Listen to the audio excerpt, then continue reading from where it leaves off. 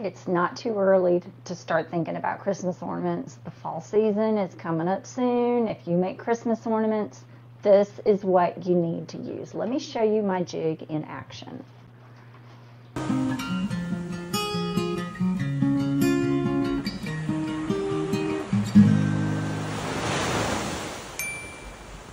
If you do paint pouring on Christmas ornaments, this is what you need to use. I have a box full of ornaments that have been hanging around a little while. So these are not blanks, but they're just ones that I've experimented on, and I just want to give them a little bit of a makeover. I'm going to demonstrate on these. So this is my jig. It's full of nails, and just there's a link to the video in the description below. So let's do one from the bottom. Here's one that was an experiment. It's kind of interesting there. We'll do this one from the side, and then I don't know what I was doing with this one, but let's just use that one from the top. See how easy they balance? Look at that. Kind of like a pin cushion. I'm going to do 4. What was I thinking? Okay, I want to do another one from the bottom. So I'm going to go like that. Let's spread it out a little bit. So look how easy. Now every once in a while, if you put one on the side, this tip kind of wants to make it, you know, balance itself, but you just, all right, this one's kind of pretty, but it was, I don't know. All right, now I already have my paints pre-mixed in squirt bottles.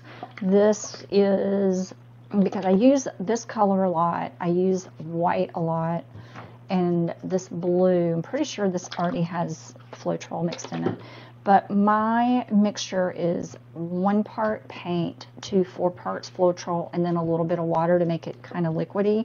So I've already mixed these paints up, and this one is the same. This is a Dollar Tree color. It's really pretty. It's deep blue by the Dollar Tree. See, deep blue. And I've already, there was a little bit of paint left in this bottle, so I went ahead, and it was probably that much with paint, and then I added the rest Floetrol and then a little bit of water. So these are the only 3 colors I'm going to use. I'm going to layer my paints in a paper cup. There is no silicone in any of these paints, okay? It's just paint, American Floetrol, and water. So this is less of a video on how to mix paint. It's not a video on how to mix paint. This is a video on how to create a pour, and I'm demonstrating my jig. Okay? Get up there. Okay. You know what? I need to put my apron on. And so I'm gonna, from the side, I'm gonna start with blue. And then I want to add the white. My white is Apple Barrel. And this, I'm not sure what color. Art Smith, maybe. And so you just layer your paints the way that you want. This blue might be a little bit thick.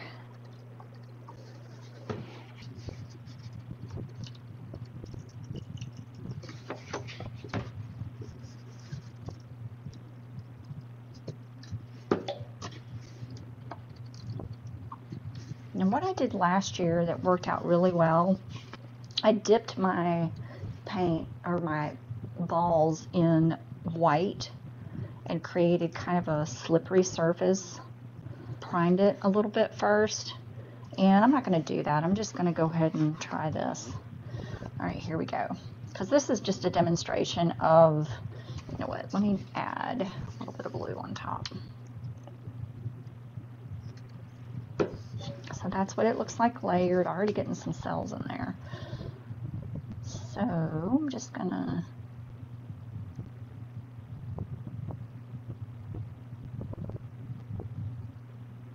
look how pretty that is.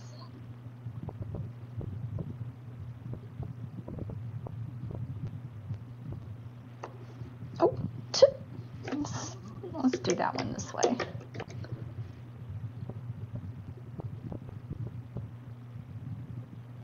Look how pretty this is.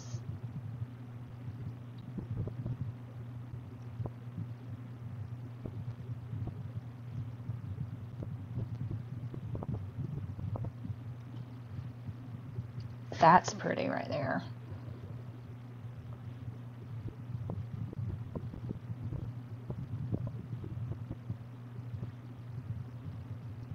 Let me show you from the side what's going on here.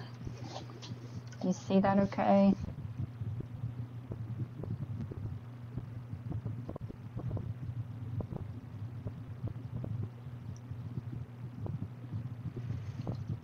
So I think I do like having a little bit of paint on the ball first. For sure, but this is just a demo. Look, this is just a demo of the jig. This is not a demo on paint pouring, although these are pretty cool. You can create all kinds of cool patterns. I love these little stringy bits that come out of the cup.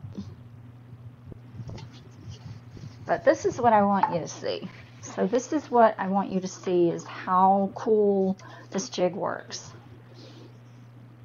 So the paint is dripping down on the wood, but it's creating really cool colors and patterns, just like my, you know, the one that I made last year. It's creating some really, really cool effects and patterns.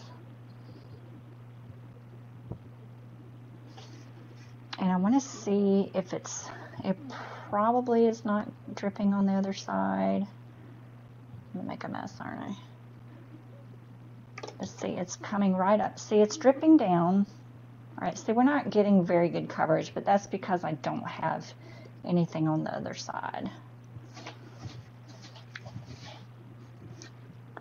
So I think what I want to do, just because I want to demonstrate, really, the one from the bottom is working better. I'm going to flip this over because I want these to, I want this to dry. You know what I could do? Hold on. No. All right, let me just do this because I want it to dry on the paint. I want the paint to dry on the nails on that one. I think this one too. Oh, this one's so cool. Look at that. I love it. All right, I'm just going to leave that because that's kind of cool.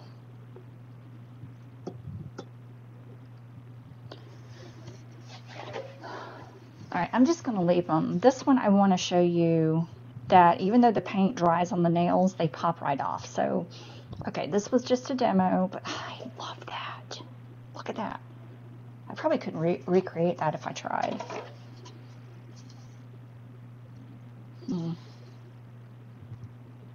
What do you think? Should I re-pour that one? I think I should re-pour that one.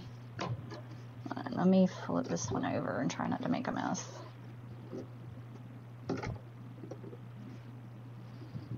Remember, this is just for demo purposes only.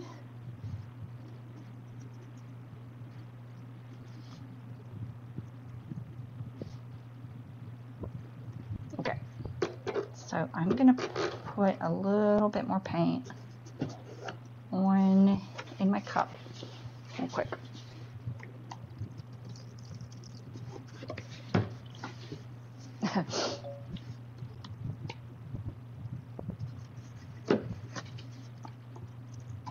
Too much white. Okay, maybe a little bit. Oop. Okay, so my cup is amazing too. Let's just finish this one. The smaller the stream, the smaller your rings are going to be. But y'all, how cool is that?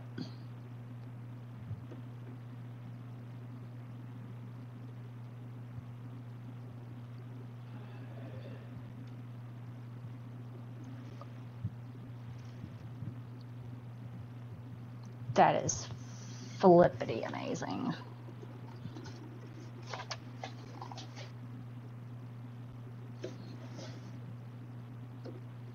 There it goes.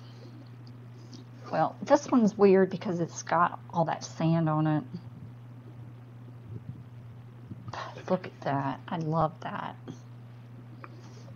Alright, I gotta get rid of this in this cup. So what do you think? Just redo this one? Let's do it.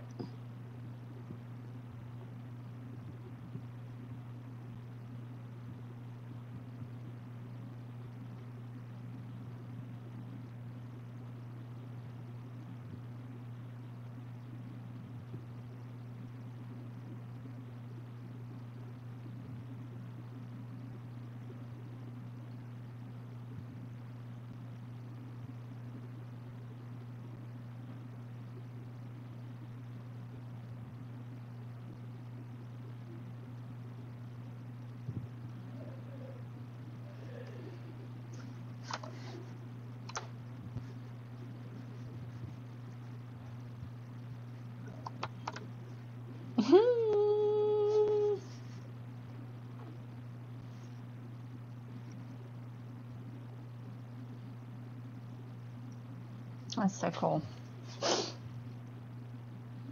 Let's get some teal on this one.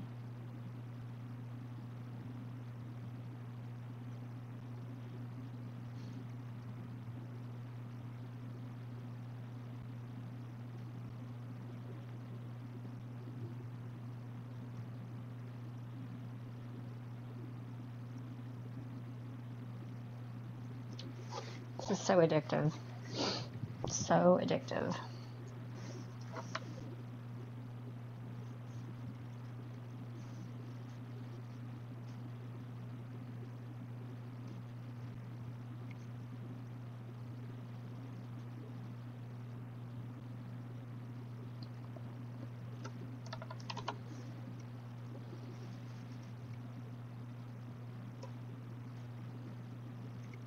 Okay.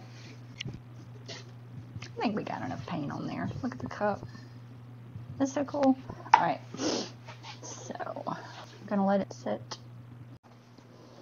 All right. So it has been several hours, and the paint on the top is pretty much almost dry. Like I can pick it up, not leaving any smudges. It's dry on the top. It's still wet on the bottom. This is what I want to show you first. So the ornament is definitely on the nail. Like it's balanced on the nail. Can you see it? And so little of the surface of the ornament is on the nail that you can just pop it right off and look. Now I did miss that spot, but this is a test anyway. And this is still wet, but look, there's no indentation at all. And once you cover it with resin, you won't see it anyway. So this is what makes this jig so great. It's amazing. Now to finish this one, I probably will finish this one at some point. Maybe by putting some crushed glass or something around the top or whatnot. So I'm going to do this one next. I don't know if you can see it. I missed a lot there, but so it doesn't even stick. It does not stick. I mean, there might be a little bit, but it does not stick. It is so great. This one's probably, I don't know, going to be in the trash because it's got some lumpy stuff on it. I'm not sure I like this one. That's okay. All right, let's do this one that was on the side. It's just going to pop. Now there's a little mark there. But even the back side is cool. It looks like, you know how in Star Wars, when the spaceships go into hyperspeed and the stars all like just get sucked into the screen? That's what it looks like. But I love that.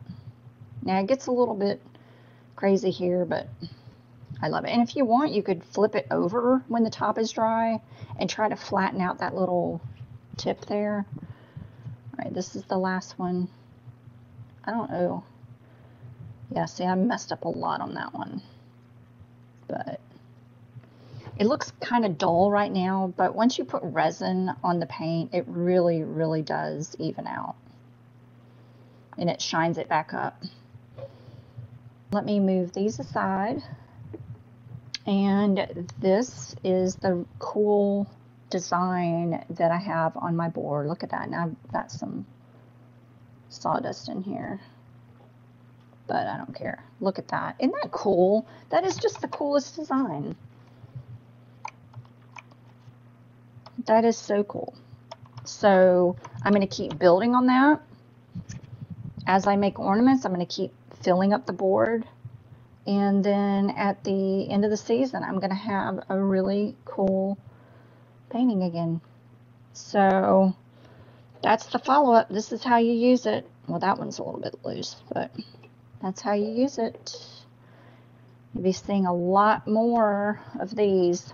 And I know this week these were tests, but I think I'm actually going to finish this one.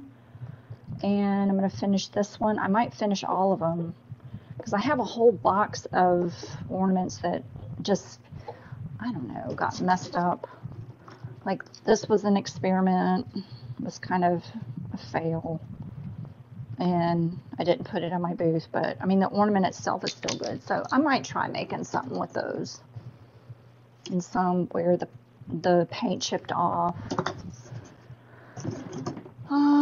This one, I have no idea what I was thinking, but anyway, so give it a try. Let me know if you have any questions. Let me know if you have any questions building or using the jig. All right. I need to maybe find a new name for this. It's not really a jig. What would you call it? If you're not going to call it a jig, what would you call it?